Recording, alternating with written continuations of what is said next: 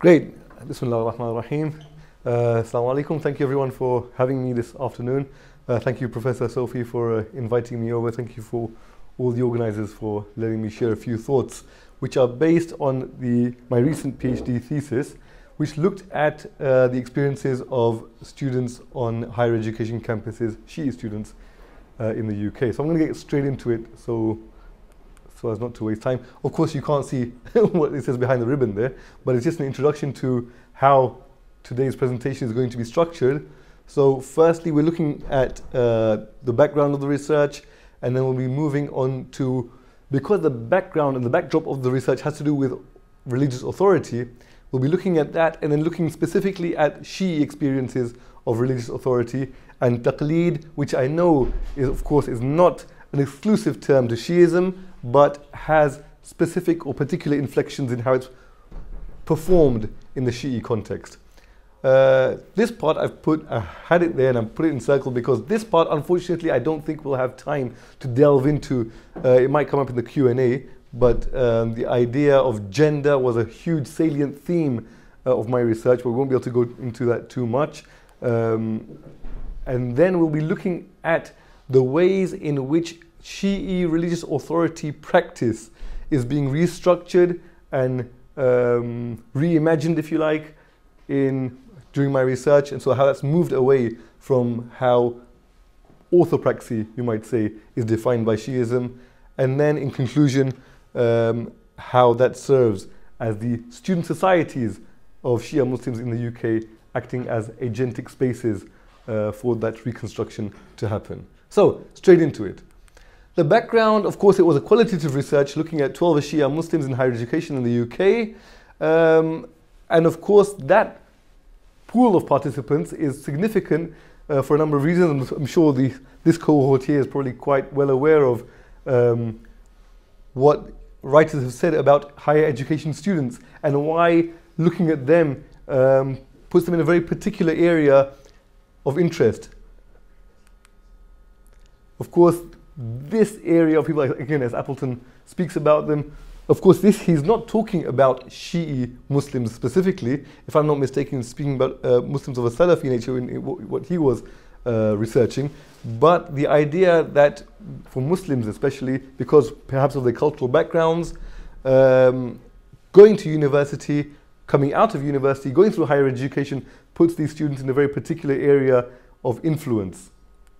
And so Shia Muslims in higher education were my focus.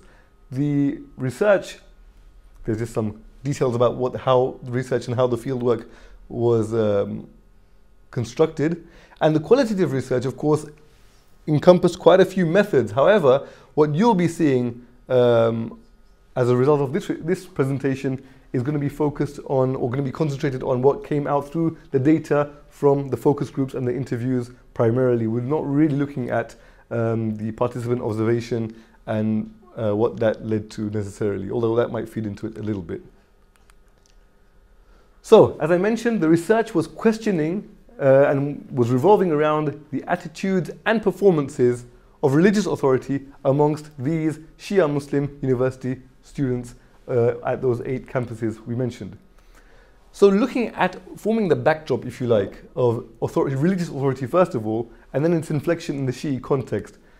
And this is where I was pulled up on my Viva actually. They said, all your fieldwork is fantastic, but we need more theory as a backdrop to what you're talking about in terms of religious authority. So I really had to unpack that quite a bit. And if we want more reading on it, Dr. Reza who is now at the University of Birmingham, and Dr. Morgan Clark at Oxford, I believe he's at, have written this article together, have really unpicked authority and religious authority theoretically. So that article from them is really, really something quite useful. It was very useful for me as well. So they've asked all these questions about the nature of authority, and especially when it comes to religious authority. What does it mean? What does it entail? What does it lead to?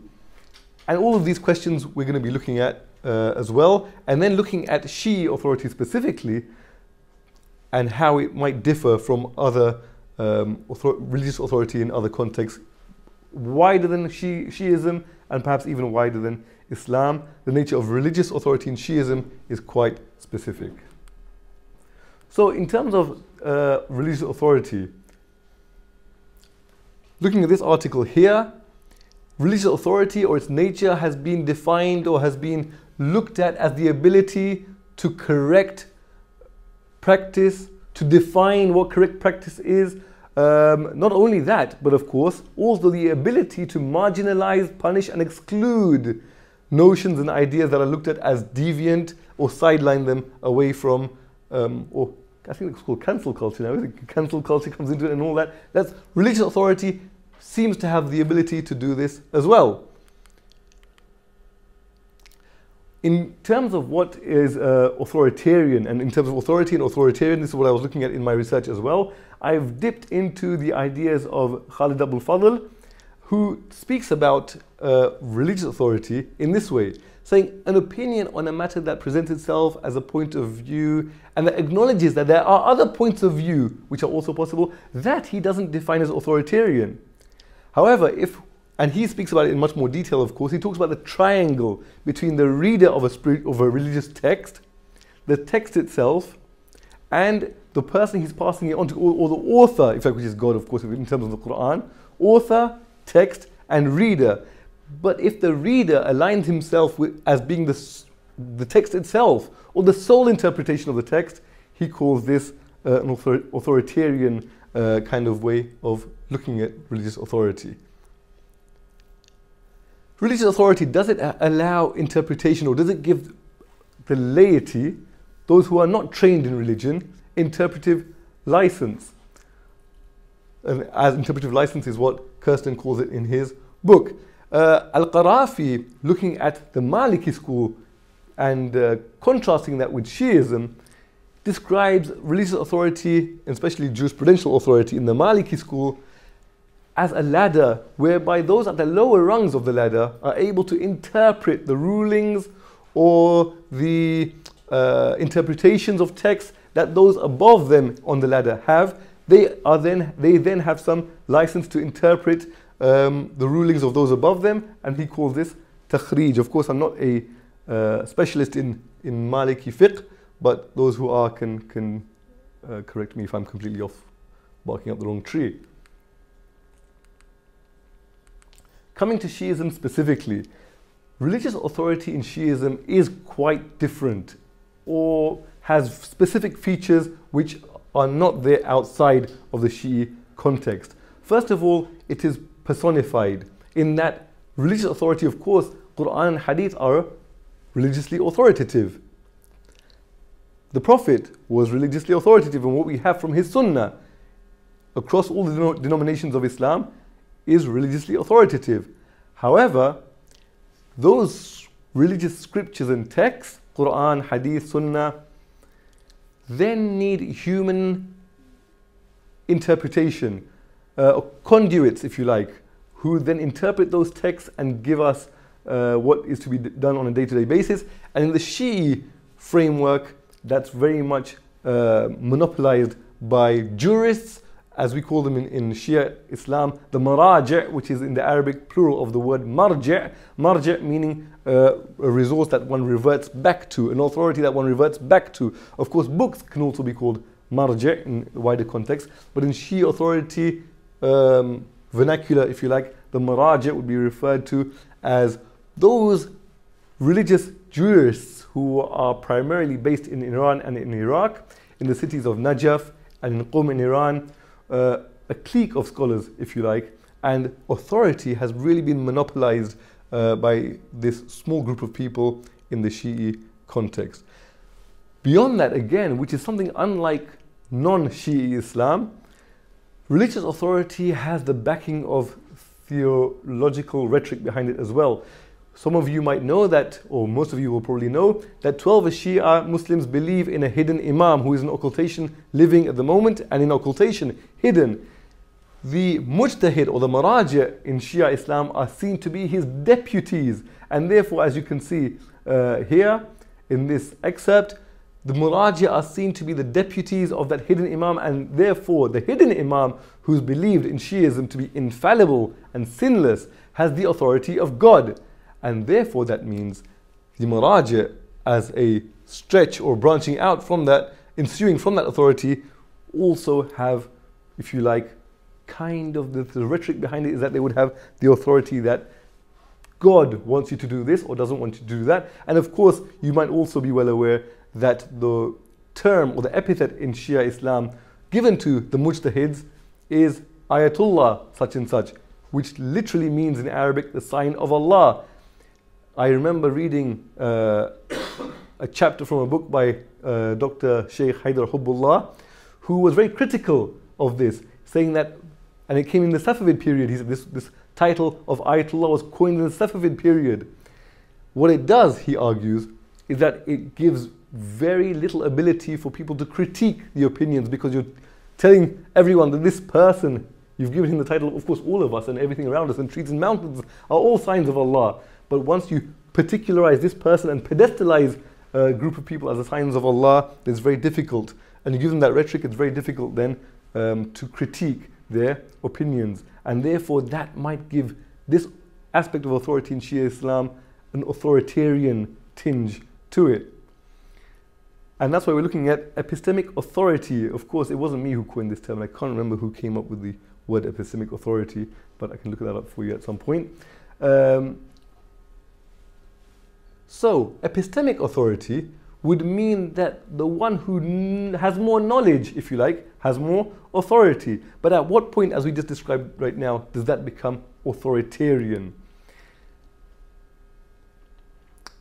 Authority, as Professor Liaquat Takim says in his book, when it's strictly defined and hierarchical as it is in Shiism, of course he is an insider, he himself is someone who identifies as a Shia Muslim, reduces the chances of digression and the scope of divergent hermeneutics.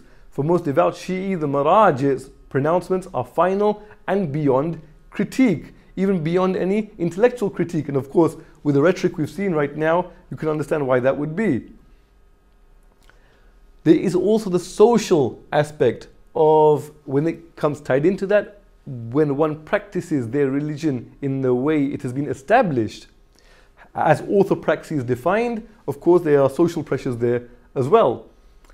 This is an excerpt or a quotation from Sayyid, a very influential scholar in Toronto, Canada, Sayyid Muhammed Rizvi, who said and he's quoted to have said, the marja of taqleed, again that person we revert back to do taqleed, who's seen to be the representative of the hidden imam, the supreme leader of the Shia during the time of ghaiba. Ghaiba means the occultation, the hidden, the imam being hidden. Do you think you are going to reject the recommendation of a person of that status? Of course, it was a very rhetorical question, saying how absurd it would be for someone to critique the recommendations of someone in that position. And so we're looking at taqleed as a mechanism. Of course, as I mentioned at the beginning, taqleed, the term itself, is not exclusive to Shiism and is used across the 5 schools or jurisprudential schools in Islam. But the way it's defined and practiced in Shiism is a bit more specific. So we're looking at taqleed described as being central to Shiism. So now we're attaching the practice of taqleed to lived Shiism itself, or the identity of being a Shia Muslim. The performance of taqleed is tied into that, as Clark speaks about it. And of course, Shia books in Syria, Shia children's books, from a very young age, they were designed in a way that would teach Shia children to practice taqleed, as you can see on the right-hand side as well. And of course, the white boxes at the bottom are the references for those. Oops, wrong way. But we're looking here at taqleed in Shiism in 2 ways. One is how it's theoretically defined, which is just behind the ribbon up there. And 2, how it's performed, which are sometimes quite different. How it's defined theoretically, epistemic authority. The believer who has not studied reverts to the authority of the expert. Someone in Shiism who has not studied jurisprudence, the laity if you like, has to revert back to the authority, the marja. And that just seems rational. It's epistemic authority. And in many books of Shiism, you would find analogies to a mechanic or a doctor. If something goes wrong with my car, I don't know what to do with it, I would take it to the mechanic, who's the expert in that field. Something goes wrong with my health, I would take myself, if you like, to the doctor, who's the expert in health. So that's how it's theorized, if you like. Also in the theory of it, here in Ayatollah Sistani, Sayyid Sistani, who is presently perhaps the most prominent Shi'i jurist in Najaf in Iraq, describes taqleed, and if we just look at the first excerpt for the time being, obligatory on every individual who is charged with religious duties. So every Muslim who is sane, past the age of maturity, whereby things become obligatory upon them. At that point, taqleed would be obligatory on them. Why? As a rational principle, because I don't know what to do. I need to revert back to the expert in this. So for that, it is obligatory on every single person to refer to the marja, to do taqleed of the marja. Seems authoritarian. He goes on, however, to say, unless they are certain, that's the individual who's the lay person, the untrained person, unless they are certain that their deed or non-performance of any deed will not result in something compulsory being contravened. So basically, I do have agency. If I have the knowledge to say doing X and Y action is legitimate for me, I don't have to do taqleed here. So the highest and the most prominent Shi'i jurist in the world today is defining taqleed in this way. So this is the theory. However, so it does in a way afford interpretive agency in a way to someone who claims that they have knowledge in their own context. How it's practiced, however, the established performance is quite different. And we can see here again from Professor Takim, taqleed generates confidence in the believers that their religious practices based on the judicial pronouncements of the marja approximate the will of God. This is the idea it's giving to Shi'i Muslims. Also saying here, this is, of course, it's written by this individual. However, they are quoting from Professor Abdul Aziz Sachedina, who is talking about taqleed in this way. He talks about taqleed as blind acceptance, the way it's performed, not the theory behind it. The theory seemed rational as epistemic authority of the expert. The way it's performed, however, in Shi'i society gives the marja some mystification and leads to blind, I put in yellow there, blind acceptance of his rulings or of his opinions. And he's very critical of this. He says, and of course, Professor Sachedina himself is a self-identifying as a 12th Shia Muslim. He says, in the age of democratization of knowledge and authority, this kind of practice is absurd. Part of my research, now these green boxes are taken out of the data of my research, and we can see that authoritarian appreciation of Shia authority coming through. Salman, of course, an alias, said, and he was talking about, this was in the context of organ donation, and I know Dr. Mansour Ali has been working on that quite a lot, and we can go on about what the Shi'i prevalent jurisprudential rulings are about this. But he was referring to the ruling that says, of course, that posthumously Shi'i or Muslims are not allowed to donate their organs to non-Muslims. In any case, he speaks about that, saying he was disagreeing with that in his mind. However, he said, because they are more knowledgeable than me, I just have to take it and move on. So you can see that authoritarian attitude or the authoritarian perception of authority he has as a Shia Muslim. I try to understand why, but maybe I just don't have the knowledge to make that kind of decision on my own.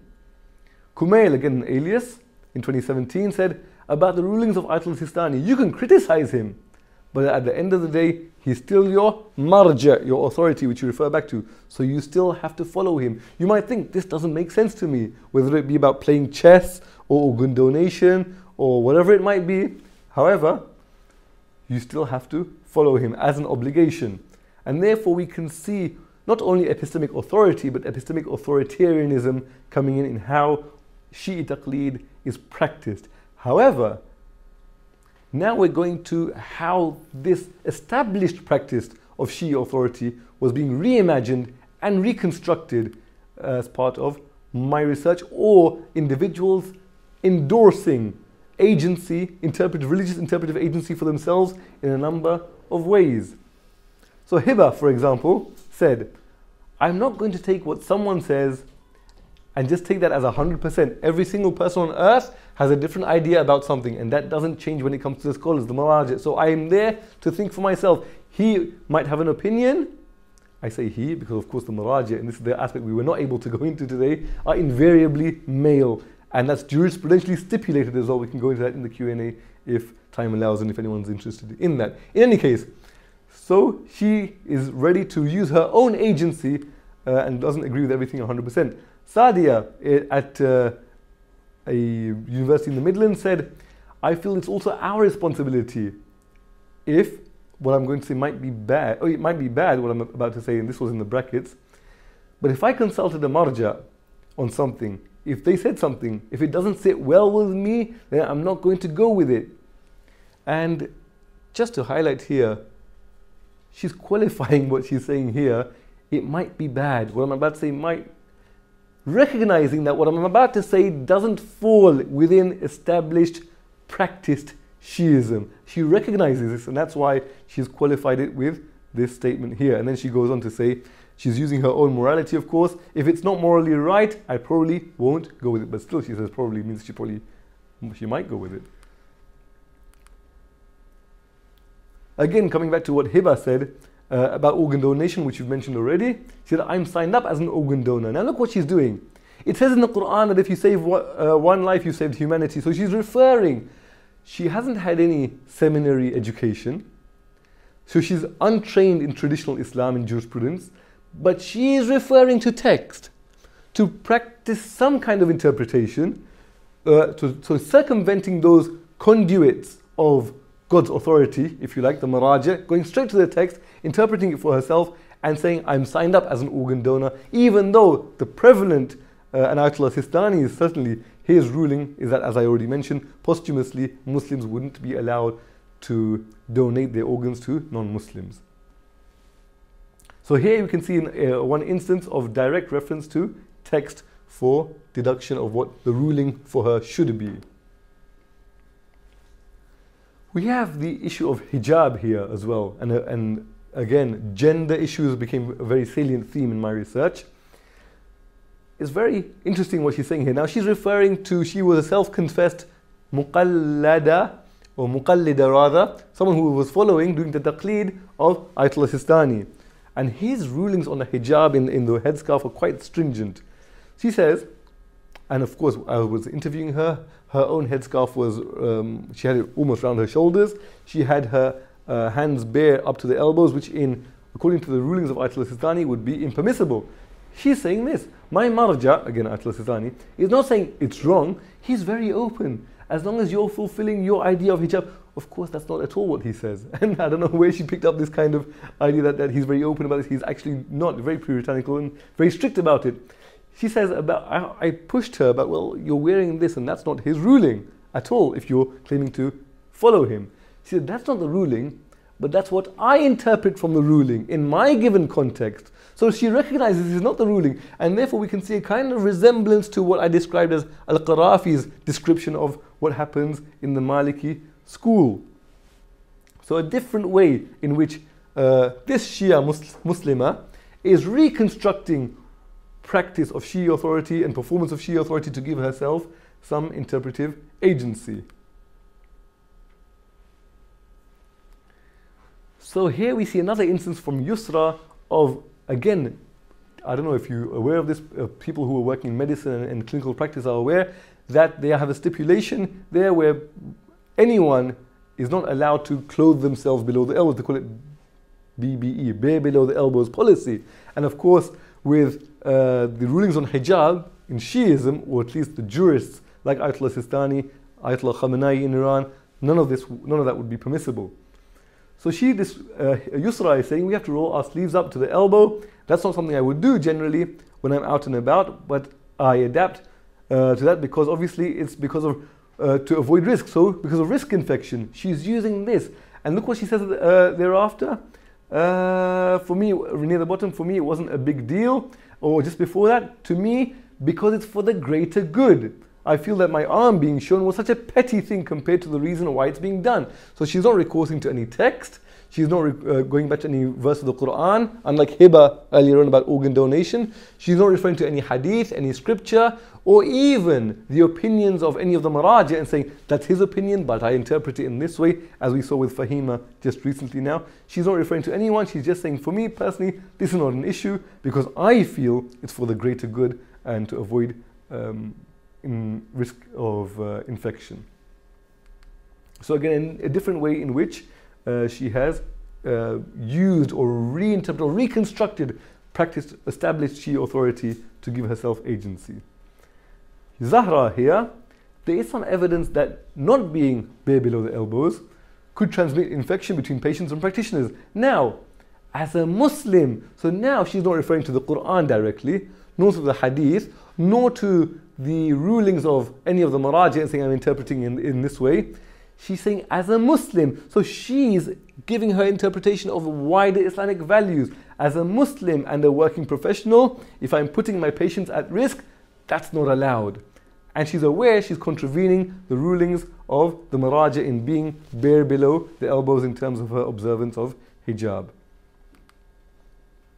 So we've seen, of course my thesis was in a lot more detail and I had many more instances of data, but for the purpose of the presentation, we've seen different instances and different ways in which these higher education students, Shia Muslims, managed to, in their own ways, reconstruct and reimagine performed Shia authority in a way that gives themselves agency or interpretive agency in their own actions. Of course, right at the beginning, we also saw people who were very much in line and conforming with established Shia performance of agency, saying, well, if that's what he said, that's what I'm going to do, and that's end of story, and looking at their authority as authoritarian and abiding by that.